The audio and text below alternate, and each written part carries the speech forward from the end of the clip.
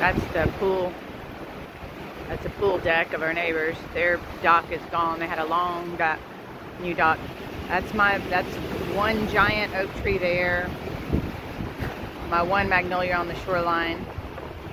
This is down. Our canoe is catching all kinds of treasures. We don't even know what that stuff is or where it came from. There's my other magnolia tree down.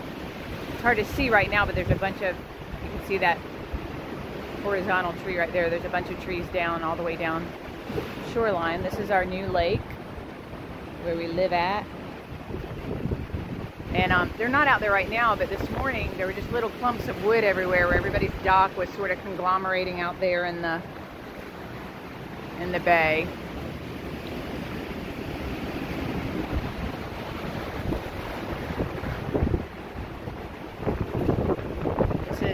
Where we park our cars.